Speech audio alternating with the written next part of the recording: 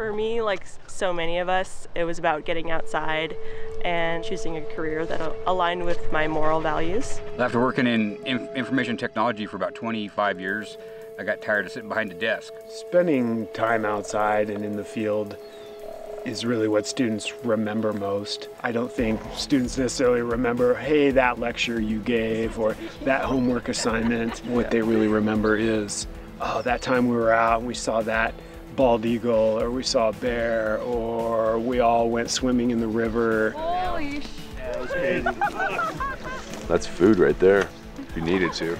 Yeah. That is so pretty.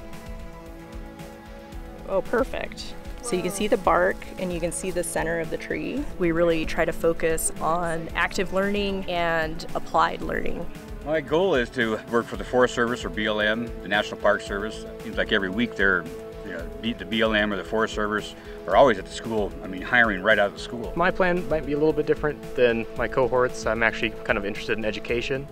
So I'm going to be pursuing teaching in like a public school capacity during the school year, and then doing different governmental jobs over the summer. Environmental sciences, because actually I'm doing a dual degree, renewable energy engineering as well as environmental science.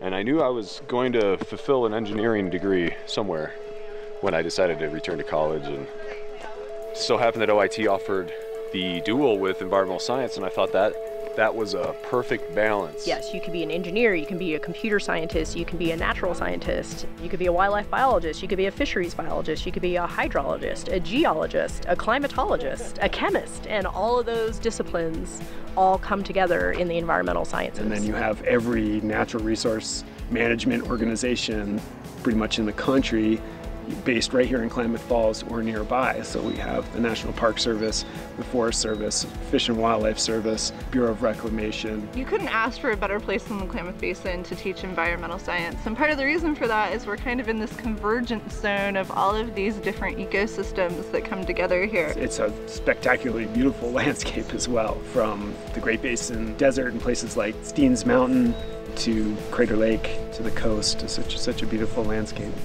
We actually get to go out into the field, we get to do our own little scientific studies, we get to talk to these different agencies. We're not just in a class the whole time talking about it on a PowerPoint slide. We're actually going out and experiencing these different jobs and different career paths and different methods of science and data collection. I really like that about OIT. It is, after all, about the environment, so you need to get out in it.